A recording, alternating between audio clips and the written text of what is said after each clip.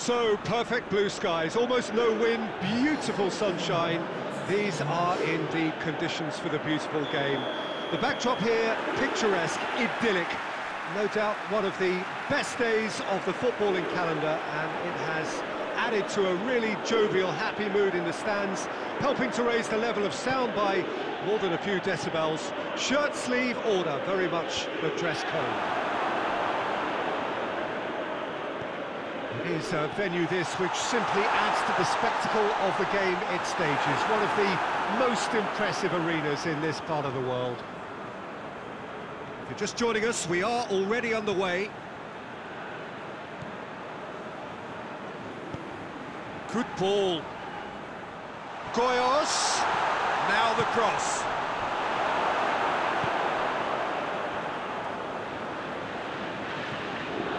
Zinchenko. Gets it upfield. Just brushed off the ball there. Defender's on the back foot. Who's ball? Who's going to get there? Zinchenko! A heavy challenge.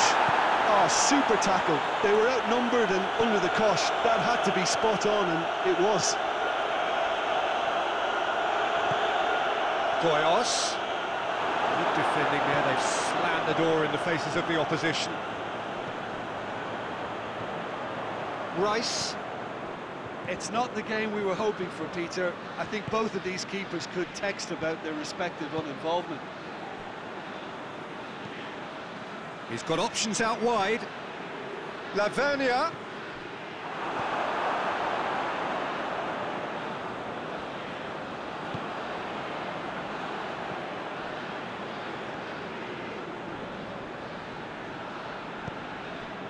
He's found his man.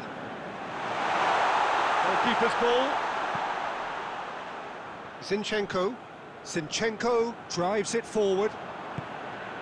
Played into space out wide.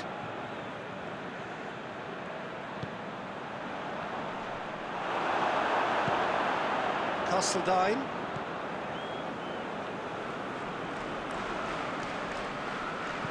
Forward it goes. Hervé. A reprieve, albeit perhaps momentary.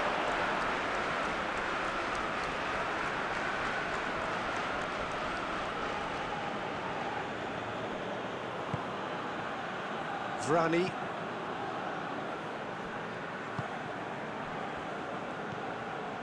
Castledine.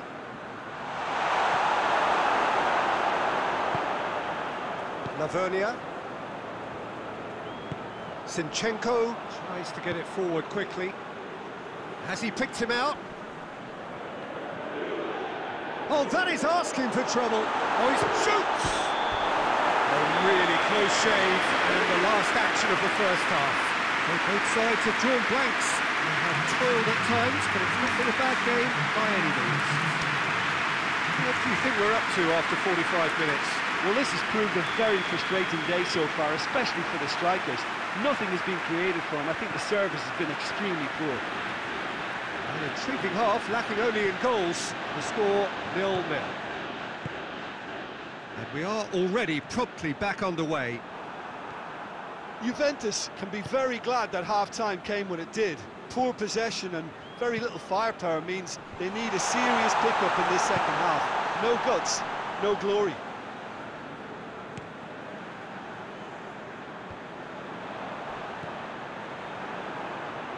Lavernia tried to play it through. Clearly is miffed, having made the run and not get picked out. And it's played forward. Hervé unable to make it happen for all his good intentions. He's picked him out. Goyos.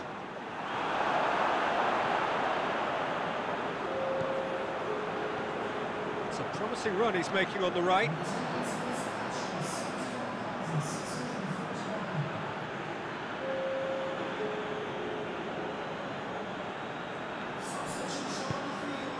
Castledine. Koyos. And he's there to hoof it away. It'll be a throw-in.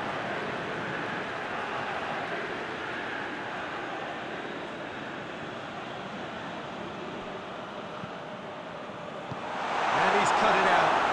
Hoists it forward. He's played him through. I think that's offside. Yes, it is.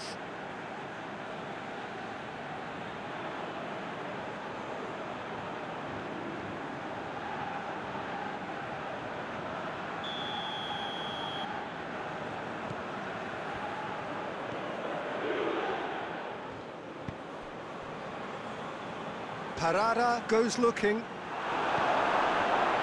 Parada needed to come up with a better ball. The movement was good, but the pass lacked authority, a cause of mild frustration. Forward it goes. Great strength, too strong for his opponent.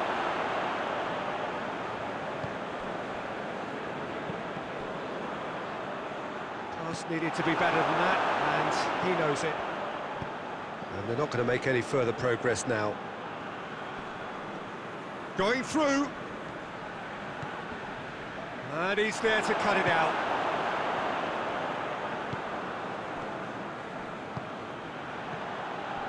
And it's Mario. Lavernia.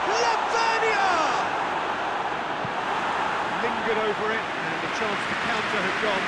Peter, the best counter-attacks are pacey and incisive, we know that, and that one never really got going.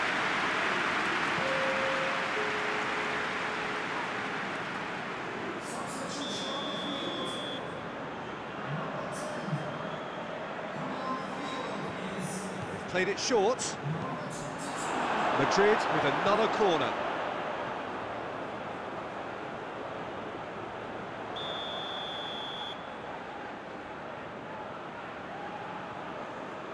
And it's been taken short. Heave to the back. Great leap! He's done well to get his head on that, but couldn't score. Well, plenty of moving targets to pick out in the box. Obviously increases the chances of the ball being met like that by someone.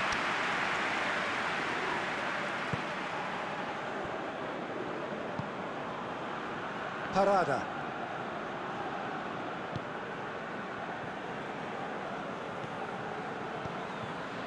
Hervé keeps everyone guessing. Chance! Well, he should have done better, and he knows it. Now there is one relieved goalkeeper. He was helpless.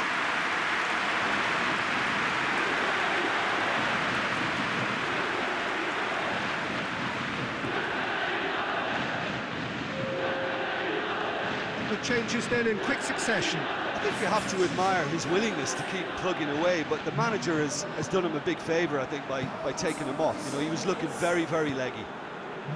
Dreesen. Zinchenko tries to dink it in. Dreesen looking to get on the end of this. Loses his balance and loses the ball.